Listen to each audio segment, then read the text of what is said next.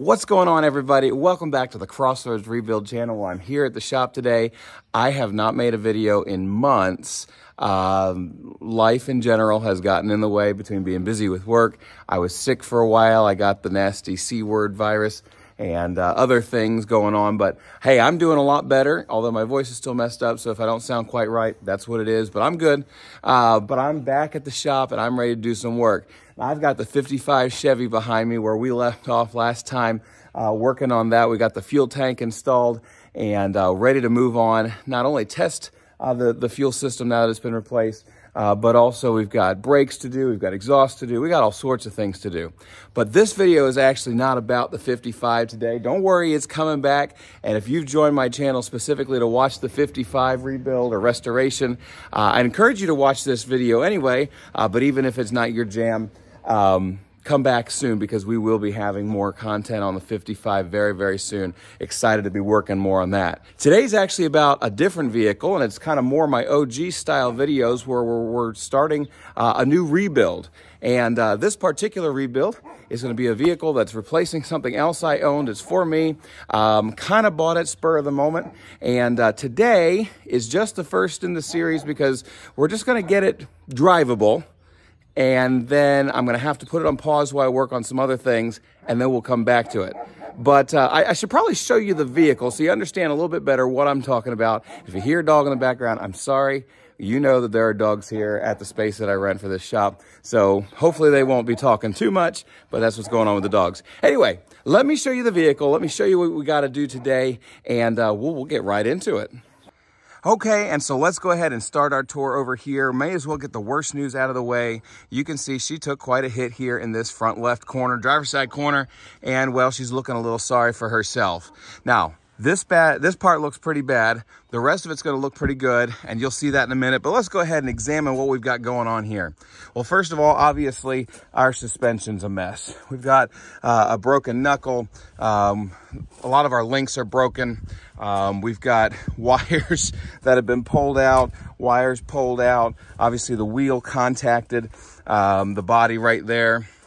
Actually, let's see if we can get in there. You can actually see our wheel took quite a hit and well, obviously the tire's deflated. Not sure if the tire itself is good. I'm hoping so. But at the very least, the wheel is shot. We've got damage here to our front impact bar. It's not terrible, but it did kink up a little bit right there. Unfortunately, got our hood, obviously our headlight, our fender. The fenders are just plastic, so that's all broken. Obviously, some of our mounts and stuff are broken in here. So this corner's just looking pretty sorry for itself. We're going to have to do a lot of work right here just to get this thing off the trailer, which is honestly what this video is about today. Well, somebody came over to visit me, got out of the fence. Anyway, hopefully he'll just wander off and do his own thing. So this corner is not looking the greatest right now, and that's what we're gonna work on today. But before we do that, let me go ahead and give you a tour around the rest of this beautiful vehicle. Let's start inside here, where the most important thing I'd like to show you is we didn't blow any airbags. Curtain airbags, both sides are still good. Our driver and passenger side impact airbags are good. Steering wheel, dashboard, all still good. And this thing is in good shape overall. A little dirty, obviously it needs a cleanup, but it doesn't smell bad. And most importantly, it's in really, really good shape. This vehicle has some really good options. It's not fully optioned out because we don't have our nice sports seats and things like that.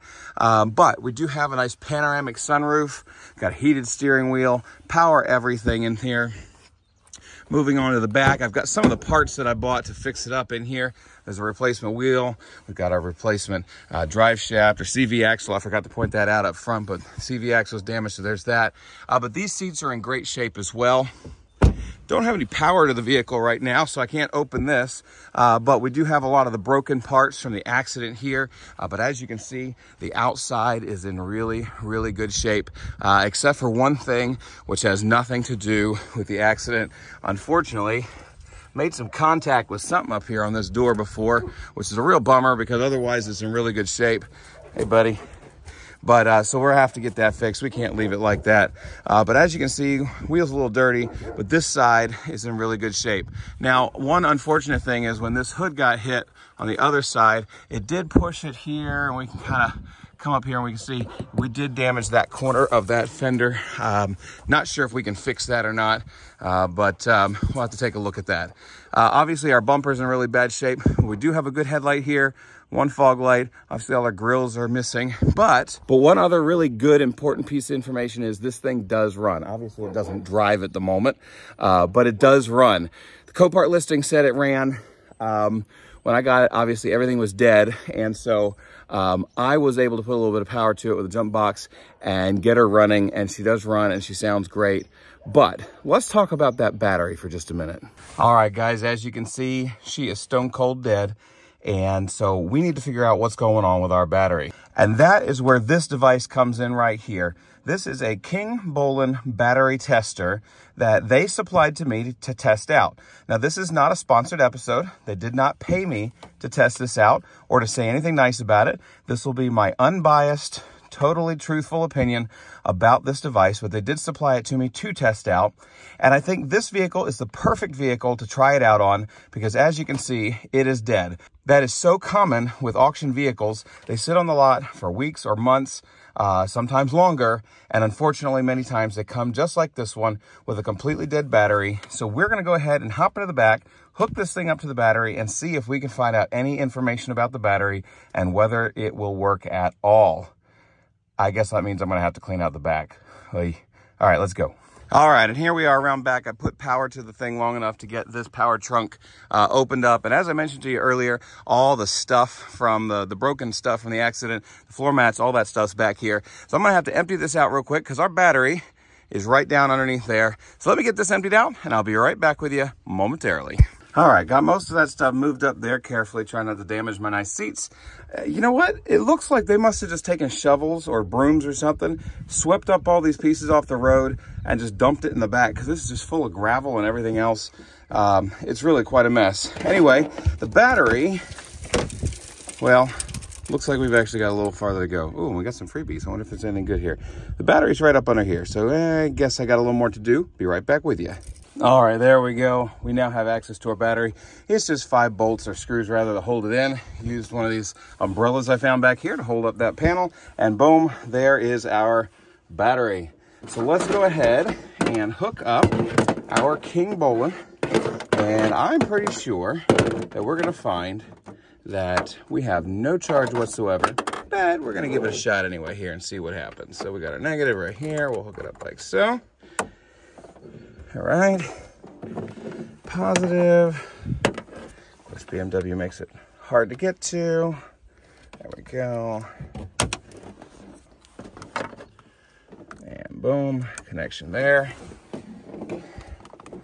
All right, and we are completely dead. And this is actually a BMW battery. Don't know if this thing will take a charge, but before I spend the money to replace it, I think I'm gonna give it a try. So we do know that we can jump start this thing and move it, but unfortunately we can't test it at the moment because she is completely dead, showing no voltage, not even enough to power this device. So let me throw this on the charger and we will see what we read then, see if this battery can be revived. Alrighty, so I've got her jacked up here and now I got to get this wheel off. Now it's still a little bit mangled there. I think I can get that to move, get the wheel off, and then I have bought what should be all the pieces I need to fix this corner and hopefully make her to sit properly on all 4 wheels again so that we can drive her off the trailer. Of course, we're gonna have to replace the wheel, hopefully not a tire, and we'll get to that eventually. But first things first, let me see if I can get this all taken apart.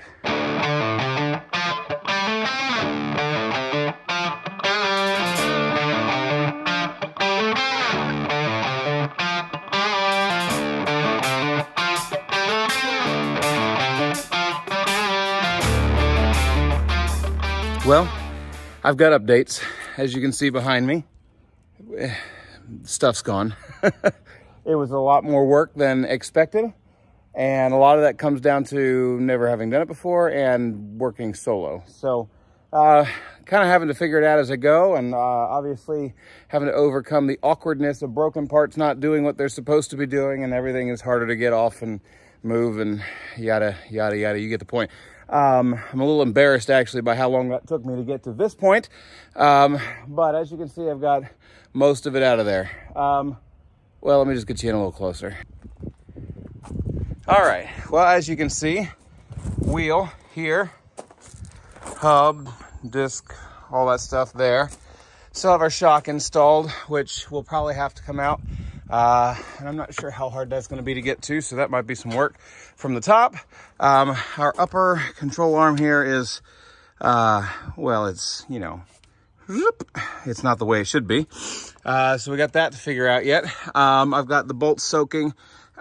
You know, typical fashion, had to get stuff out of the way to get to other stuff, so on and so forth. So we'll see how that works. I've had to use a combination of penetrating fluid and heat and brute force and, you know, maybe even a modicum of ingenuity, although I don't know, it's me, so it's not really ingenuity, but you get the point. I've had to get creative.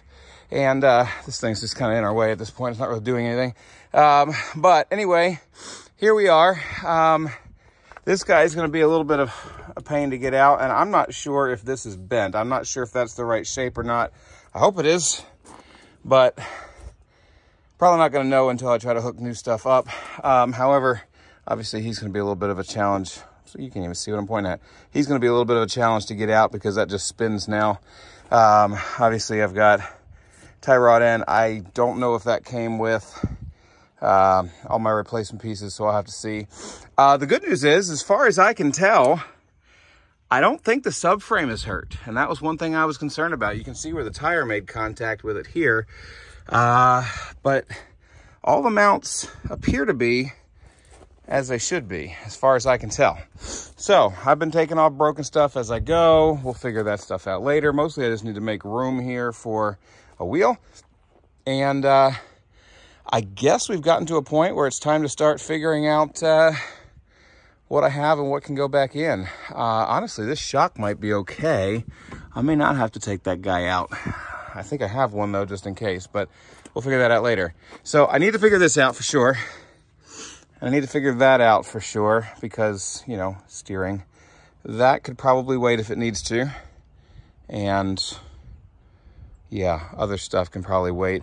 I don't know if I'm going to be able to get the new CV axle in there today, but that's not the end of the world either. So anyway, I'm going to start taking apart, whoop, you can't see it, taking stuff out of that box, see what I've got to work with here, and see if I can start putting stuff back together.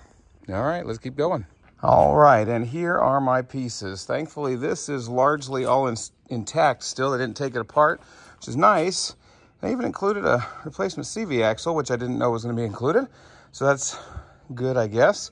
Might be able to return the one that I bought. It wasn't very expensive, so I don't know. Maybe I'll put a new one in. We'll see. That one's there, though. Maybe we'll be able to use it for now. Everything else looks good. Old brake line, that'll come off. Upper control arm looks, you know, more the way that it should. And then we've got a replacement shock, which, like I said, I think the one in there is still good. So, you know what? Let's take that over there and compare. All right, here we go. Let's see.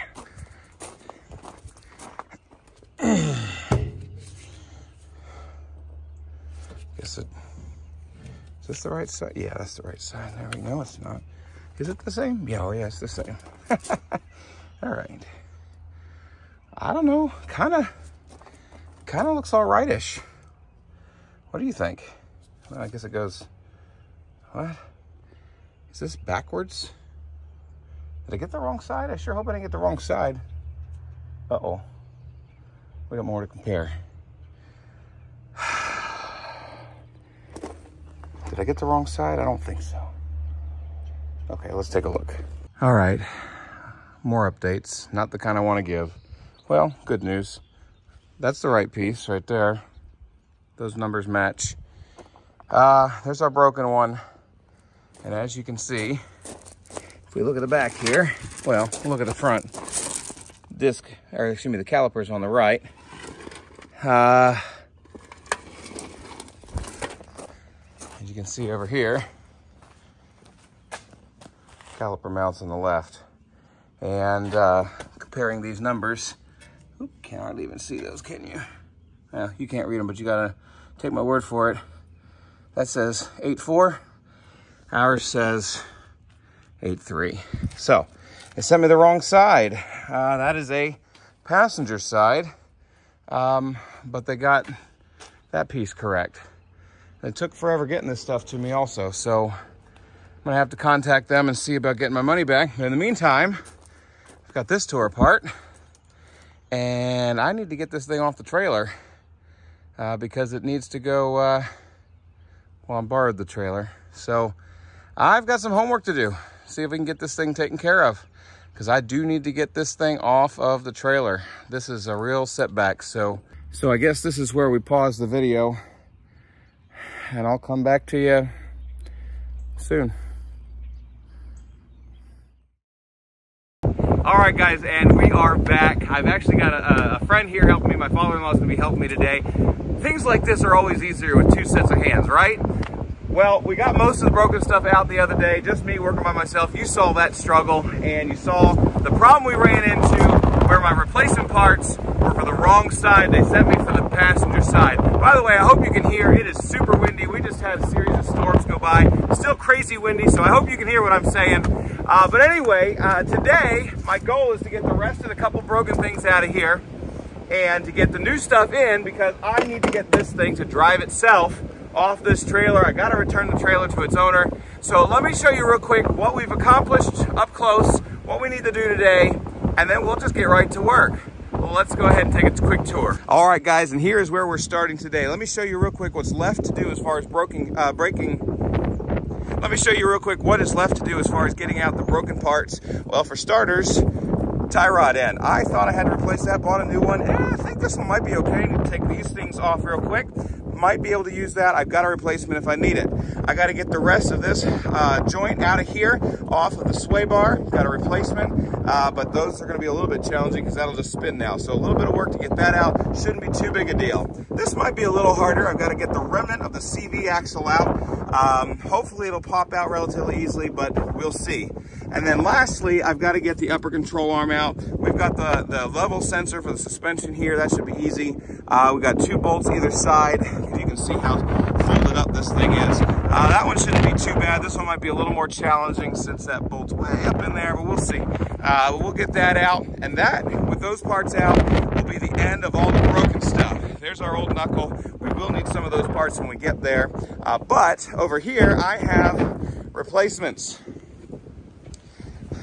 We've got several things going on here. We've got our new knuckle, spindle, whatever you call it. Again, we're gonna use our dust shield and our brakes and all that from the other one. They're fine. Upper control arm, we've got one of our rear, where there's a front and a rear control arm, and I've got the other one over there. Then we've got our sway bar end link right there as well. And then also, you know that our wheel and tire over here were destroyed. Here's our tire. You know, the wheel was broken, but so is the tire, so that's no good. That's a piece of junk, wall art, I don't know.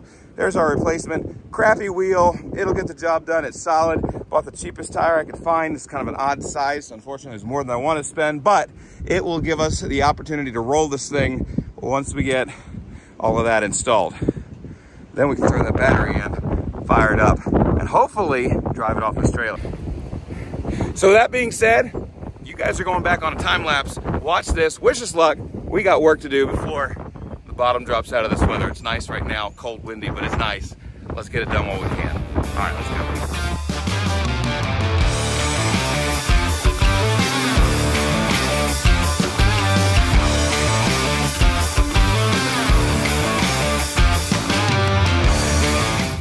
All right, you got pressure, go for it.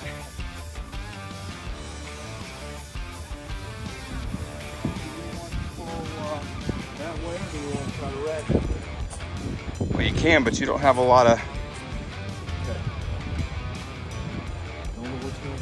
I don't either. Do you want... I don't want to pull it off your... All right, folks, overachieving father-in-law. Got it out, and I didn't even have a camera going, but hey, it's out. That thing was... okay. When you don't have the rest of the CV axle attached to that thing, that is hateful to get out. We ended up taking the shock to get a shock out, which is not damaged, but to get a better angle. And we were thinking about pulling it with the truck, as you saw, But then he just put a few little poles on it and I ratcheted it tight, pull on it, and poof, out she came. So, well, we missed the moment on camera, but it's out, so that's the most important thing. I guess that means we can keep going. All right, let's go.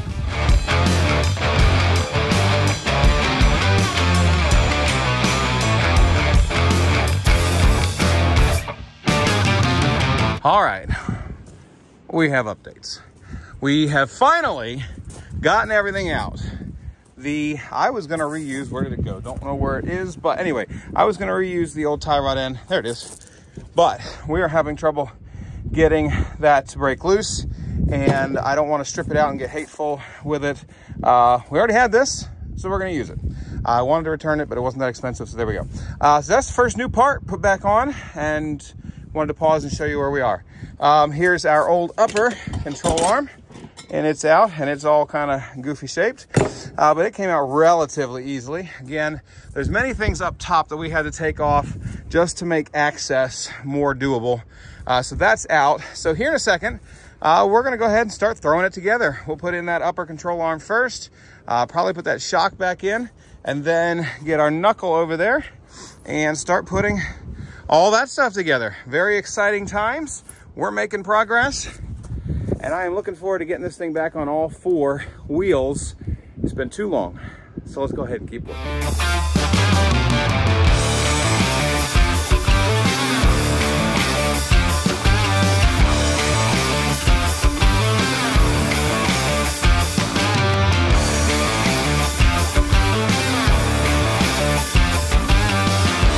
Alrighty guys, I am excited to say our suspension is loosely together. Everything is in place, nothing at all is tightened down. Obviously all the brake components are still missing. We had to do a lot of scavenging of parts from the old stuff. Things like these nuts that are a 12.27 millimeter nut that didn't come with the replacements, so on and so forth. But some of them were a fight, some of them went really, really well, but everything is in. We've got a brand new CV axle, brand new sway bar end link, brand new tie rod end, and then used parts for everything else, and everything is in. So we're gonna go ahead and put you guys on a time lapse while we're not tightening everything fully. Obviously it needs to be on the ground before we tighten everything up all together, but we're going to tighten it, snug it up a lot more than it is, because you can see you know, we left everything finger tight. We're gonna head to snug everything up a little bit, get the brakes and all that reinstalled, and then we'll be very close to ready to put our new tire on and see if we can get this thing off the trailer. So with that being said, you know where you go. Get back on the time lapse. Here we go.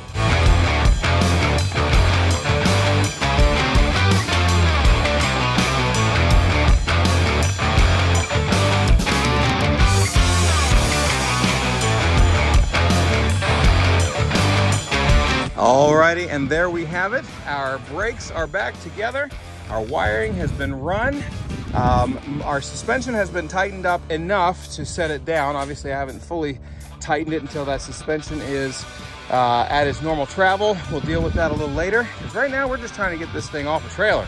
Buttoned up our wiring and got stuff up out of the road. We are just about ready to put that new tire on and put this thing down on its four wheels again for the first time in who knows how long.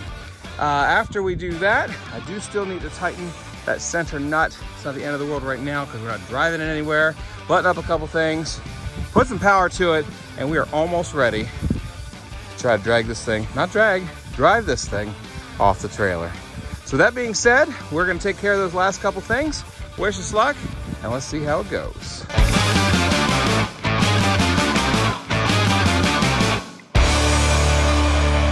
Do you see that? I've never seen it on all four wheels. Alrighty folks, she is sitting on all four wheels again. We got her on the ground, well, on the trailer.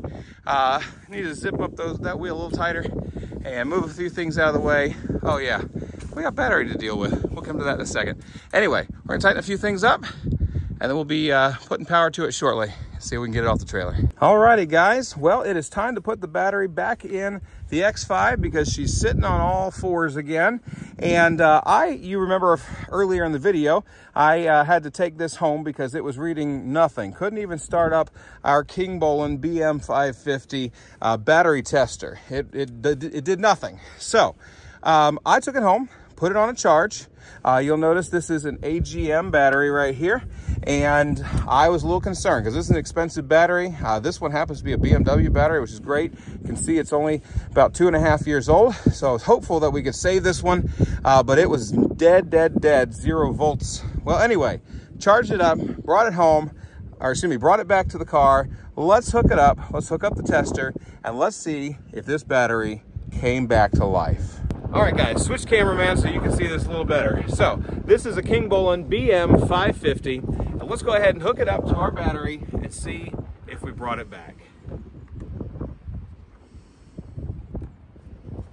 Come on in here with that camera.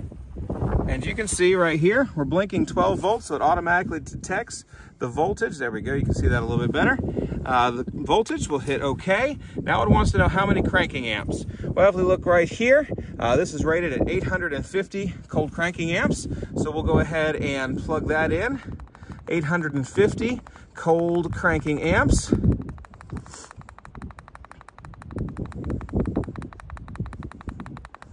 Almost there.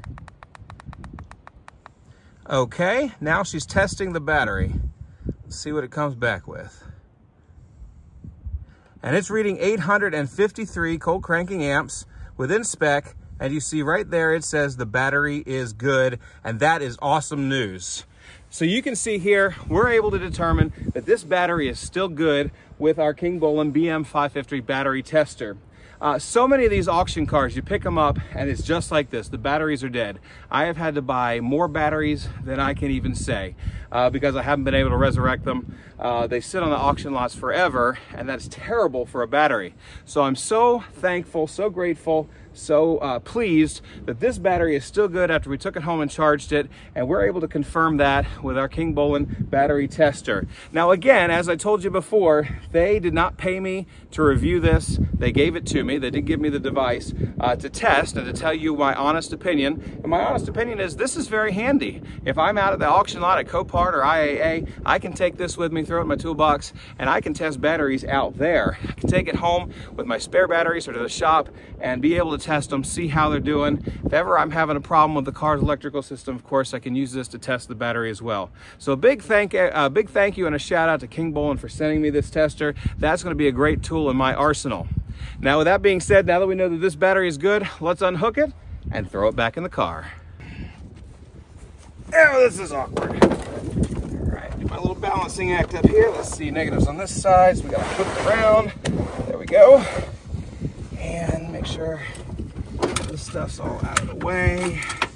Yeah, this is always the dance you do when you're trying to get a battery into an awkward position like this. Alrighty guys, we are ready to take this thing off the trailer. Finally, after all of this effort today, after everything was done, got the battery back installed and realized, yeah, it didn't have the key. It was in a different vehicle. So I had to run home, get it, but we're here now. Let's get this thing off the trailer. Hope everything else is fine, but the suspension is all back together. I'm gonna hop in there, fire it up, and for the first time, move this thing under its own power since getting it. Let's go. All right, here we go.